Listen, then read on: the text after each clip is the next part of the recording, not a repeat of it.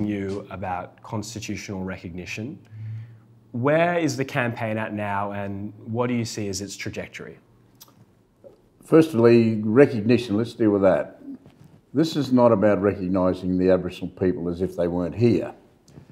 This is about finding a head of power in the Constitution that the Parliament has to take note of when it comes to make laws. There's been a campaign led by the Constitutional Committee.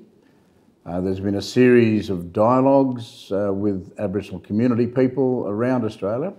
I think some 12 of those have happened in different locations, not in all locations, but a representative group of people from those dialogues will go to Uluru in the next couple of weeks, and the summation of all the various ideas and aspirations and proposals will be thrashed through, I would presume, over a couple of days.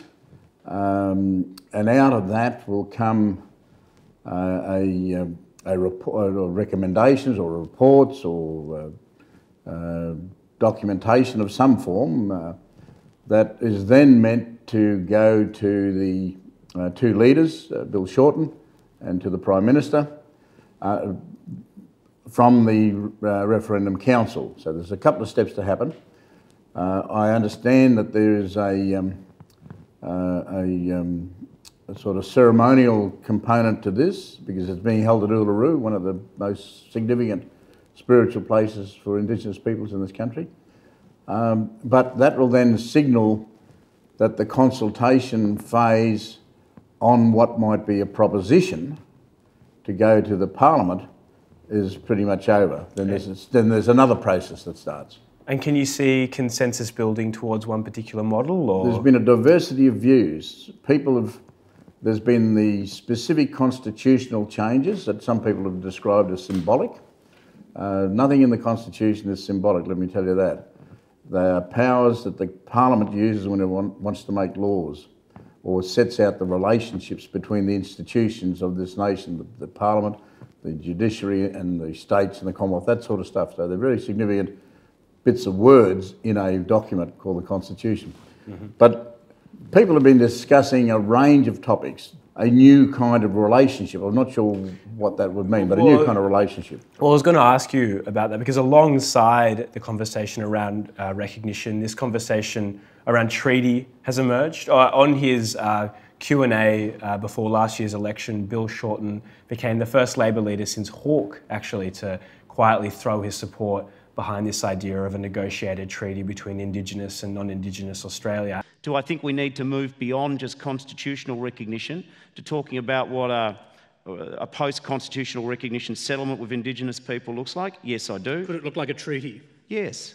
And since then, we've seen states, Labor governments in South Australia and Victoria actually start even to legislate towards the conclusion of some sort of a treaty. Where do you see that push is coming from? I think it's a part of this, well, I would hope it's coming from a maturity within our nation, within the nation state. A gradual awareness that the lands were stolen from Aboriginal people. There was never any treaty with the Aboriginal people at the start, and that there's been a range of policies that have been devised and perpetrated upon Aboriginal people that we've had reflected back to us through bringing them home reports, the Royal Commission into Deaths in Custody, the Social Justice Commissioner's reports on many different things. So, and the High Court judgments themselves in Mabo and Wick, which have highlighted that this terra nullius concept was really a legal fiction. And of course the Native Title Act has flown from that, and there's been a sense in the Native Title Act of agreement making. So there's been a culture in the last 20 years of the agreement-making processes between native title holders or applicants and various groups, state governments, pastoralists, miners, conservation commissions, etc. So that a culture of agreement-making, I think, is built up as part of the implementation of the Native Title Act, which has given, I think, the Australian populace and the institutions in Australia some confidence that things like a treaty are possibilities. And the fear that was there previously and perpetrated by some of the Tories that you couldn't do this, I think that's been dispelled. Yeah. So I think it's come from a maturity of things and the enlightenment from good judgments like the Mabo judgment that has reflected back to us that this is the foundations of our nation was based on a lie. And you, as one of the authors of the Barunga Statement, one of the original treaty documents in 1988. 5 points. First one, the government affirms that it is committed to work for a negotiated treaty with Aboriginal people. Do you still see this as an important part of a reconciled Australia? Absolutely, absolutely. There has to be an agreement around these significant matters as we go forward. And as you mentioned, Bill Shorten, the leader of the Labor Party, has said that in Labor, we're open to the discussion around this. Now, just how that discussion goes forward is critical. You've also mentioned that Victoria and South Australia have entered into processes that are talking about treaties with the Indigenous peoples of those jurisdictions. That's a really good thing. It's a marvellous thing. And hopefully other jurisdictions, other states, will pick this up and deal with it in a normal way as you enter into agreements with peoples from these lands. Yeah. Now, you've dedicated most of your life to public service in academia, government. You were the director of 2 land councils and a recipient of the Sydney Peace Prize. Yet, in April 2016, you're in a press conference with the opposition leader at Parliament House. It is now time for me to step up to the plate and have a go at trying to influence those same conversations, debates and public policies from the inside as a member of the Senate and representing Western Australia. Yeah, good on you. Tell us about your decision to enter Parliament.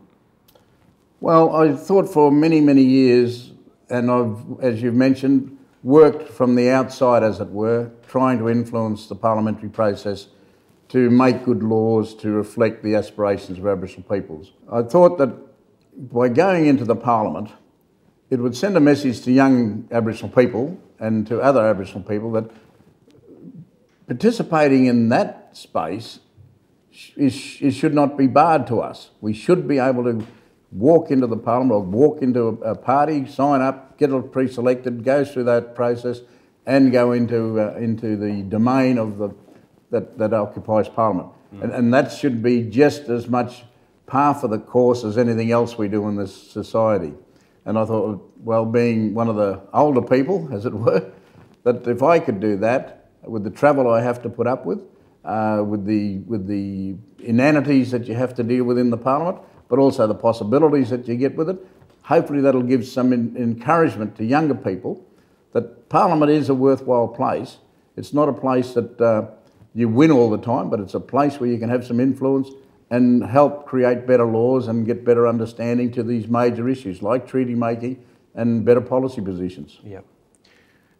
Over the past 60 years, Indigenous state relations in Australia have, in some respects, changed quite radically.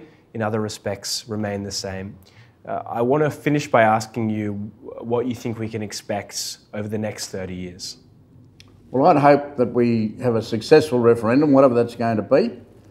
I'd hope that we develop as a nation a sense of the value of whom the Indigenous peoples are, not just a recognition, but a valuing of whom we are and the contribution we can make and have made to this nation.